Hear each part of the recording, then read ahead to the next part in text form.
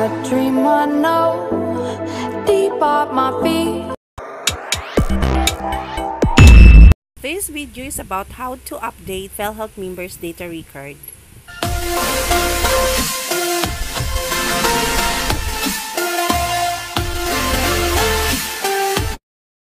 Without further ado, let's start. To update or correct your PhilHealth membership data, fill up PhilHealth member registration form or PMRF. Then you secure it by downloading it to the website or go to the branch. So download the form, visit to the website of PhilHealth using the Google or any browser you use. Mine is Google. So on the search bar, type the website address of PhilHealth, which is www.philhealth.gov.ph.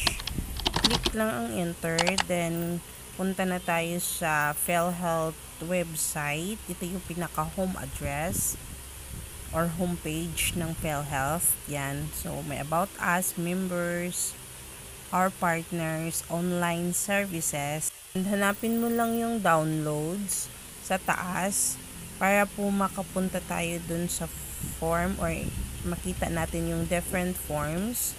Yan. So ito po yung downloads. Then you click the downloads. So it's under ng downloads, forms, accreditations documents, Z benefits documents, and the IEC sa baba. So sa atin is the forms. So you click the forms after yung pinakataas. Then makikita natin kung ano yung under ng forms. Hahanapin lang natin yung PhilHealth member registration form or the PMRF.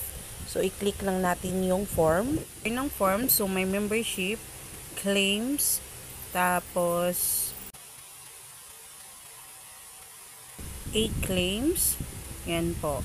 So under ng mga claims, yun yung mga claim signature form, claim member and patient information, providers information, patient's clinical record, clinical summary, and so on so forth.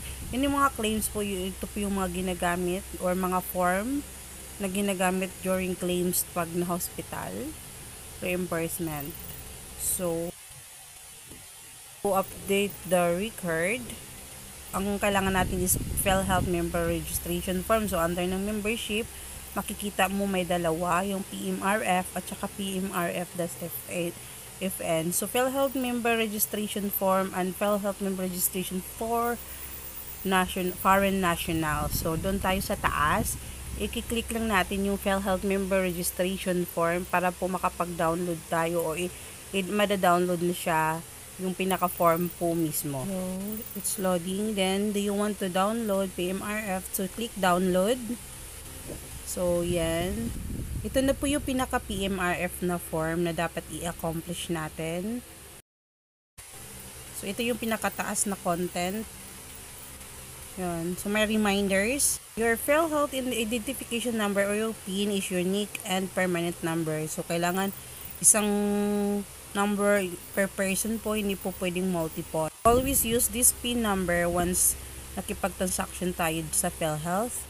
Type the 12 numbers of PhilHealth, then the purpose. So kailangan din natin ma-forget na i-check yung updating or /amendment na box beside. Just follow the instructions on the page 2. Next is fill up the personal details, that is the member's last name, first name, and the middle name and extension if there's any, the third, junior, ganun. Kung walang middle name, just check the box there after ng middle name. So the others is mother's name, maiden name. So yung pangalan ng mother mo pagkadalaga. So yun, complete lang last name, first name, and also the middle name. Then the spouse, if you're married, so ilagay din yung name ng last name ng spouse mo on the first name. Then is the date of birth. So month, date, and then the year, then the place of birth. the city and the municipality or the province, country din. And also the sex, the civil status, citizenship, and the PhilSys ID number and the tax identification number is actually optional, so it's up to you if you want to put it there, especially the tax identification number. So the next one is the address and the contact details. So under the address and contact details, if there have a changes, then you make it the right one, fill up the right one. Then the permanent home address. So if it is also the mailing address, same lang sa taas, then you check the box there beside the same as above. Or if it is different, then you fill up the different address. So the important also is the home phone number or any mobile number. So mobile number, you should put it there. It is required since dyan po mag-text yung or mag-send ng mga important messages yung PhilHealth. Then email address, especially yung mga OFW, that is required. Lagay nyo lang po yung active email address po. Then the other declarations of dependents, so you fill up that. If it is mahaba po yung mga dapat yung i-add, so put it in another sheets. So ilagay nyo lang yung last name, first name, kung may mga extension like junior, the third, senior, then put it there. Then the middle name, then relationship dun sa dependents, then the date of birth, then citizenship po na yung nilagay nyo. If there's no middle name, then you also check the middle name. If it is disabled or yan, so i-check lang po nyo yung mga box dyan kung if it is applicable to you. So another is the member type.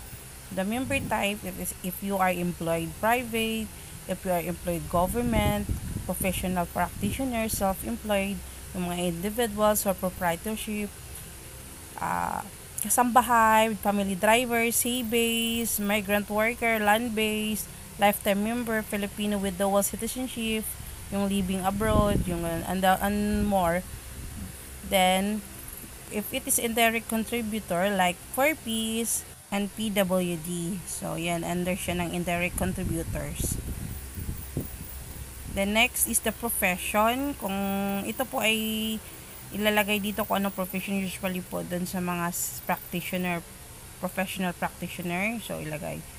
So pero hindi na dito ilalagay yung isulat mo kung anong profession if it is your lifetime member, unemployed, and sea-based migrant workers. The next is the monthly income. So kung ano po yung monthly income, isulat nyo dun kasi dyan po yung base then ng contributions. Then the last one is the updating or amendment. So please check the box beside kung ano po yung i-change nyo or i-amend. Then ilagay nyo lang yung from to. So there is a list kung ano yung usually na ina-update and amend. This is the change of correction or of name. Kasi usually nagkakamali din ng type ng PhilHealth employees. So that's why pwede mo naman siyang i-change dito from yung unang yung mali, then to yung the correct one. Then usually din yung mag-change or ng correction na name if woman get married, so di ba mag-change na yung last name, so you can also put there. Then from yung pagkadalagan na name mo to yung pag-married name mo na. Another possible na i-update or i-amend is the correction of the date of birth. So usually din kasi ito din yung mali, so dapat pag may mali na dapat i-amend nyo agad. So ganun din yung from yung mali na record, then to yung correct one. Then the correction of sex, female to male, then male to female. So yan, kung ano lang mali. So another one is the change of civil status. Yun. If you're single to married, then married to widow. Lastly, na i-update yung personal information like address, telephone number, email address. Fill out the wrong one, ilagay mo siya under ng from. Then the correct one is the under ng to. So yan. So it's better na i-double check nyo para po ma-check na agad kung mali or yung mga pinifill up nyo. So, next one is the member signature over printed name. So, you type with capital, then the above is you put the sign, then the date, then please put thumb mark if it is unable to write. So, yan. So, next is the instruction. So, kailangan din basahin nyo yung instruction bago po mag-fill up ng form para hindi po magmali-mali. So, lahat po dapat ay nakasulat ng uppercase or capital letters para po mas malinaw. So, yung mga tanong doon or mga dapat fill upan, if you're not applicable naman, yung information, type NA stands for not applicable. Again, on the purpose, you must check the updating or amendment box of the information para po kita po ng taga PhilHealth na you are updating or amending your information. So, yan. Lahat po yan ay mayroon po yung mga dapat na supporting documents. Depending on the kind of information you're updating, you'll be required to submit certain documents to prove the necessary change.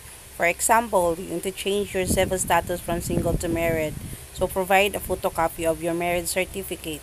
To correct your name, birth date, or birthplace, then submit a photocopy of your birth certificate. Then, if you're adding dependents, present proof of relationship. So, refer to the list of requirements for declaring dependents. So, to change your membership type to OFW, present any proof of an active OFW such as valid overseas employment certificate or OEC. And this form also used for if you're changing to a voluntary member, your membership category and the PhilHealth records will be updated only after paying contribution as a voluntary member for the first time. Likewise, if you're changing to a formal economy member, your membership category will change after your employer has reported you to PhilHealth as a new employee and remitted your contribution. So, yun yung makikita nyo under sa MDR or the members data record. After filled up and accomplish the PMR form, you can submit it to the PhilHealth office branch. Then, after submitting your PMRF and the supporting documents, the officer will validate your information and encode it on the PhilHealth database. So, you just wait kasi they will issue the updated MDR and PhilHealth ID at the same time. And for those OFWs who are currently abroad, may email their email address to ofp@philhealth.gov.ph. So you send the accomplished PMRF and also attach the supporting document as well.